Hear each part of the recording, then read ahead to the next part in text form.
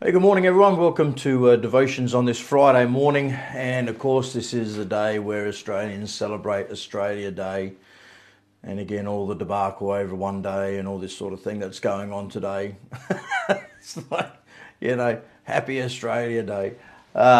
Yes, so I'm having devotions this morning, though. I'm probably not expecting too many people to jump on live this morning. Seeing as probably many probably enjoying their holidays, maybe sleeping in, maybe getting ready to head out with family today and have barbecues, whatever it is. But enjoy your holiday. Carol, good morning. Tracy, good morning. So, yes, as always, being Friday, be in prayer for your services on Sunday. Pray for the presence of the Lord and that God would meet with you. Brother Zach, good morning to you and to Lauren as well.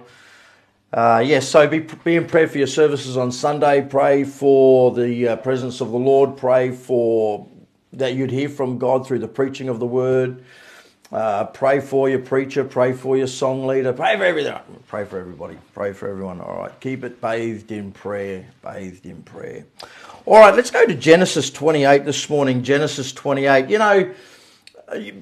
Probably like many of you watching today, I've been to some dreadful places. I've seen some dreadful things. I've smelled some dreadful smells. I've probably eaten some dreadful things as well. But listen, guys, not my wife's cooking, all right? Never say that your wife's cooking is dreadful. Otherwise, you'll be living on bread and water. Lucy, good morning. But, when you think about that, it's like, if I was to sit here and go back and think about, the dreadful places that I've been and dreadful jobs. Jean, good morning. Just we think about, I'm purposing in my heart not to get political this morning when we're talking about this sort of thing. But, there's no doubt that when we think about the word dreadful, nothing good comes to mind. That word dreadful, it's horrible, you know what I mean? So, when you use the term dreadful, that place was dreadful, that food was dreadful, that smell was dreadful. We're not thinking anything good about that, right? I want to go to Genesis 28 because Jacob uses the term dreadful, and he uses it he doesn't use the term dreadful how we would interpret the word dreadful. When Jacob uses the term dreadful, he's talking about, he's standing in awe. Hillary, good morning. He's starstruck. He's shocked at the glory that's manifested. He's recognizing the seriousness of something. All right. Genesis 28 is probably one of my favorite depictions of church. And Jacob he's sleeping, he's having a sleep, he's having a dream. We call it Jacob's ladder. He has this dream, angels descending, ascending, and all this sort of thing. And he's just having this phenomenal dream. And listen to what he says in verse 16. And Jacob awaked out of his sleep, and he said, "Surely the Lord is in this place, and I knew it not. And he was afraid and said, How dreadful is this place? This is none other but the house of God, and this is the gate of heaven." And Jacob rose up early in the morning and took the stone that he had put for his pillows and set it up for a pillar and poured oil upon the top of it. And he called the name of that place Bethel, but the name of that city was called Luz at the first. I love the application. I love how, for me, this pictures a local New Testament church. But before we get into that, notice, let's talk about that. He calls this place the house of God. I love that term, house of God. I hope everyone's praying and readying themselves to go to the house of God on Sunday. When you think about a house, it's where people dwell. And we know that according to Scripture, God is omnipresent. He's everywhere. And you can't contain God necessarily. No, you can't. You can't contain God to one little place. God's bigger than that. All right. But we do know that when you read the scripture, there are certain places that he placed his blessing on. The temple being one of those. The tabernacle was one, obviously. Marie, good morning. But then when Solomon built the temple, that was a place where God put his seal of approval. That was a place where God said, right, I'm happy to dwell here. Okay. And the other place that he's happy to dwell in is you, of course, because you are the tabernacle. You are the house of God. He dwells within you. You're his house. This is why we've got to do housekeeping. This is why we've got to make sure that our lives are right before God, right? We're walking and living what we call uprightly, okay? The way we know that is through the scripture when the word is preached. We know that when we read the Bible or when the Bible is preached, if there's some things that we need to do some housekeeping about. Why is that important? Well, it's because it's where God dwells. There was a time, I believe it's in the book of, I think it's either Deuteronomy or Numbers. It might be Numbers. God was talking about Israel. He said, I'm not going to be in the midst of your camp because it's filthy, it's dirty. They were actually defecating in the camp instead of going out of the camp, digging a hole and doing their business outside. They were doing that. And God said, I'm not walking through that. So there are places where God has his blessing, but then there's places where God says, no, I don't want anything to do with that.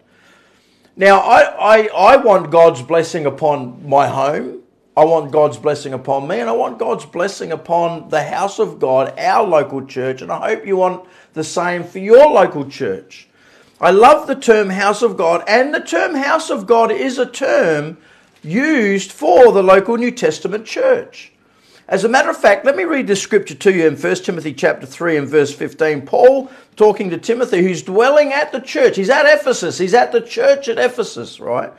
He says, but if I tarry long, that thou mayest know how thou oughtest to behave thyself in the house of God. Notice the first thing, Judy, good morning. He's saying, I'm writing this so that you know how to behave in the house of God. There is a way that we ought to behave in God's house. And then he says this, the house of God, which is the church of the living God, the pillar and ground of the truth. This is in conjunction with the local church at Ephesus. The local church at Ephesus, Paul was likening to the house of God, which is the church of the living God. And I'll tell you a way that you know that God is in a place or in a church is that there's life there. You can't have the living God in something and not have life. That's why you have life, because God dwells in you. The life of God is in you. You know, there's a lot of places today that have the name church or the title church, but there's no life there. They're trying to manufacture that life. They're trying to manipulate that life. You don't have to manufacture any kind of life if the living God is present in a local New Testament church. God is life. God is love. Everything about God that he is will be replicated in that church. So here we see that the New Testament church is likened to the house of God, the church of the living God. It's an important place. Now, notice something back in Genesis 28, what Jacob does. He takes a bottle of oil, all right? He takes a bottle of oil and he pours oil upon the top of it. What he's doing is he's actually anointing this place. He's setting it apart for a specific thing. That's why it's called Bethel, the house of God. Because he says, surely God is in this place. The presence of God is here. The presence of the Lord is here. And so listen, a church is an anointed place where God is. Now, as I said, not every church has the presence of God. As a matter of fact, for us at Open Door, as we progress through Revelation, you get to the church at Laodicea. Where is Jesus Christ in relation to the church at Laodicea? He's on the outside. He's not on the inside. So that church did not have the life of Jesus Christ in it itself. Though Jesus referred to it as his church, didn't have his life. He was on the outside. So a local New Testament church is an important place for the Lord because he anointed the place. It's a very important place. It's set aside. It's set apart. I still get bothered by people who say, I don't need to go to church to worship, which is a true statement. You don't go to church to worship. You can worship the Lord every day of the week. But what they are doing is, firstly, they're saying some things out of ignorance of the scriptures as far as how important the Lord sees his church. Right? It's a very important, it's an anointed place. It's set apart. It has God's seal of approval on it. It's the place where saints come together. It's the place where the flock is fed the word of God. Now, you can read your Bible at home, but you have to agree with me that there are certain places in the Bible where the apostles, the pastors, were instructed to feed the flock of God. So there are some things that you're going to get through the preaching of the word in church that you won't necessarily get outside in your own Bible reading. I'm not saying that the pastor's any better than anybody else, but God feeds his flock corporately when they come together. It's feeding time. That's important. There's a lot of starving Christians out there because they are missing out on some nutrients that they need that they're not getting because they're not in the house of God. They're not in church. And so therefore, when we think about Jacob, when he says, how dreadful is this place? He's saying, how serious is this place? And why was he standing? Why was he in awe? Why was he in reverence? Why was he afraid? Because the presence of God was there. And maybe that's why some Christians don't want to go to church, because they don't want to experience the presence of God. Because though I love to shout and praise God, there are times, brethren, when the presence of God, you just stand or you sit in awe of God's presence. It's a serious place. Now, I want to go to 1 Corinthians chapter 11 for a moment. 1 Corinthians chapter 11, again, just to remind us about some things here. In 1 Corinthians chapter 11, because as I said, there are some who say, well, the church is not a building, it's made up of people. And I would agree with that statement because we're lively stones, right? But again, you've got to have a look at the scripture. The church is the people. But let me just say something about that according to scripture, all right? The church, the people of the church when they come together. Today, if I sit in my office on my own doing some work in preparation for Sunday, I'm not the church. The church, now listen carefully, the church is the church when it comes together. That's why I don't believe in a universal mystical church, because the church is local, it's visible, it's tangible. All right. Listen then, if you don't agree with me, listen to what the apostle said to the church at Corinth. He says in 1 Corinthians 11, verse 17, now in this that I declare unto you, I praise you not, that ye come together, not for the better, but for the worse. For first of all, when ye come together in the church, when you come together as the church is not the church when it's separated. That's not a body. That's dismemberment. Right? It's like, the church is a church when it comes together. That's why in COVID, when churches couldn't meet, everyone's like, let's have, now I have maybe a different view on the Lord's Supper than many, but, let's have the Lord's Supper. You can come to church, grab your stuff, go home, and we'll do it online, all this sort of stuff. We never had the Lord's Supper while churches weren't allowed to assemble. Because you have the Lord's Supper when you come together, right? That's when the church is the church, when they come together. Again, that's why I don't agree with universalism, the universal church. Now watch this. So the church is not the church until it comes together. Now look at verse number 20. When you come together, therefore, into one place. So a location is very important. Oh, the church is not bricks and mortar. The church is not a building. No, but a building is important. A locality is very important. A location is important because it's where the church comes. When you come together in the church, when you come together into one place, it's so important. I mean, how can we not understand that? So this place, the house of God, the local church, is a very important place. It's anointed of the Lord for a specific use. That's what to be anointed means, to be set apart. Sanctified is the same word. What is a building? Let's talk building for a moment, location. What is a building set apart for? Now, we at Open Door, we rent a place, the Caboolture Bridge Club. And, from Monday through to Saturday, it's a bridge club. People go there and play their bridge, you know what I mean? But on Sunday, it's set apart for a specific use. It's set apart for the church to come together into one place to corporately worship, to corporately rejoice, to corporately fellowship, and to corporately hear from God, Lord willing, through the preaching of the word, to be fed the word of God. And that's so important when you come together in the church, when you come together into one place. Let's go a few chapters on to chapter 14 for a minute as Paul is talking about prophesying or preaching. And it says in verse 25, and thus are the secrets of his heart made manifest, talking about people that come into the church, right? Talking about prophesying. And he says this, and so falling down on his face, he will worship God and report that God is in you, right? Of a truth. God is here. God, the presence of God is in this place. This is what he's saying, right? So when we come together in the church into one place, we want the presence of the Lord there, and we too should say along with Jacob, how dreadful is this place? Not in the sense of how the world thinks dreadful is, or how horrible. No, we stand in awe, we stand in reverence. This is serious business. We've come together as a body of believers, centered with Christ as our central figure. We're focusing on him because Sunday is all about Jesus for the church.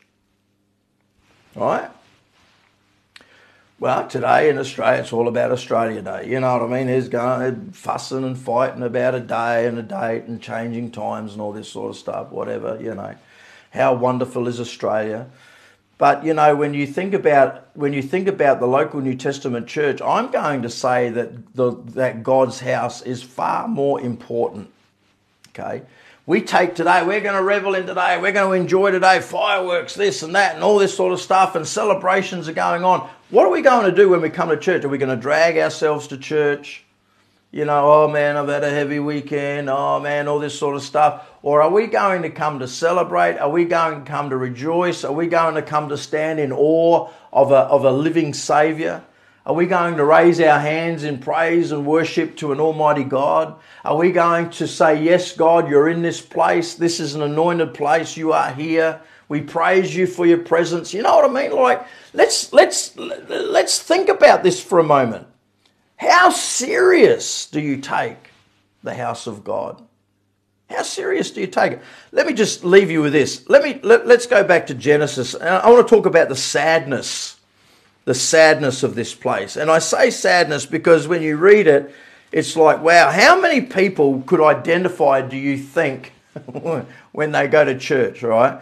He says in verse 16, Jacob awaked out of his sleep and he said, surely the Lord is in this place, and I knew it not. How sad is that? How sad is to be in a place where the Lord is and not recognize the presence of the Lord. I want to be where the Lord is. I want to be where the Lord is. I covet that. I'm jealous of that. I don't know about you. I try and work hard to make sure that is, for us as a church, the place. You know what I mean?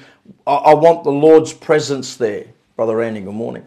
I want the Lord's presence there. I'm very serious about that. I want people when they come into church, saved or lost, I want people when they come into church to say, wow, there's something different about this place. There's life, there's love, there's smiling faces, there's a welcoming handshake, there's all of this sort of stuff. This is different than any other place that I've been to before. You know what I mean? That's what I want. But notice something, he says, the Lord is in this place and I knew it not. It still amazes me today, and I've been ministering for a while, not as long as Brother Randy Perkins. Brother Randy Perkins has been ministering for the Lord for a while now. But in the years that I've been ministering, it amazes me in the churches that I've pastored and the churches that I've started, where people come and they say, oh, the Lord led us here. Oh, that's really good.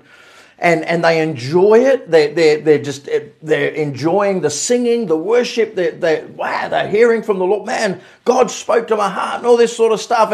And there's just like, there seems to be this reviving that these people are having when they're coming to, and it's such a good thing. And then a couple of months later, they're gone. What? I thought, what's going on?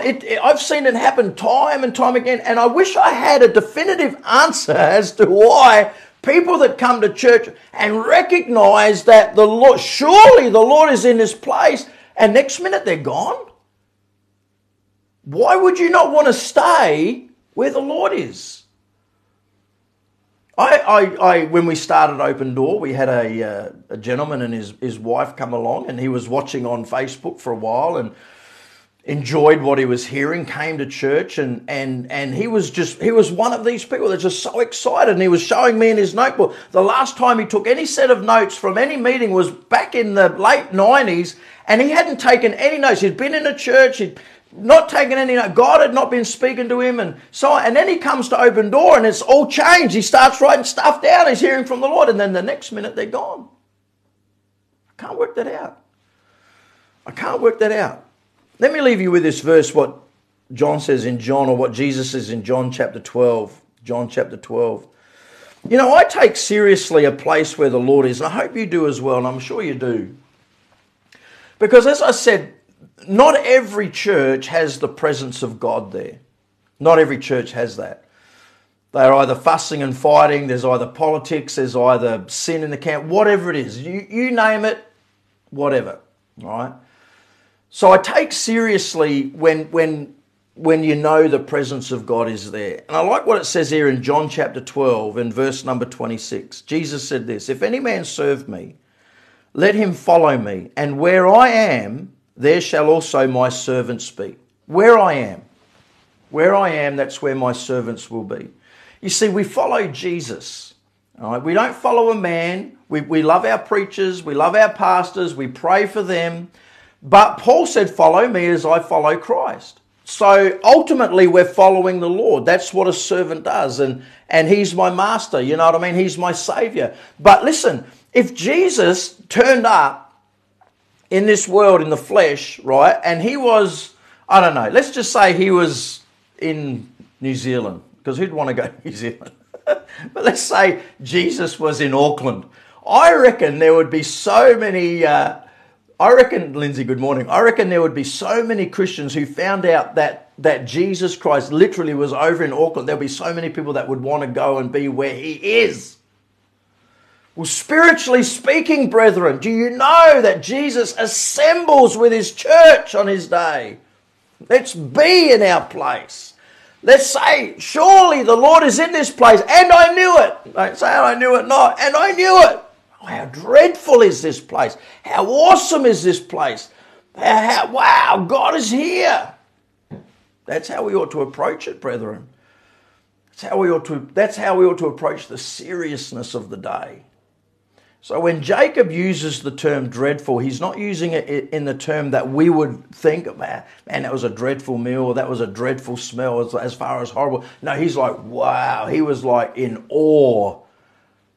And he was probably embarrassed that he didn't recognize the presence of the Lord in the first place. Sure, like, wow.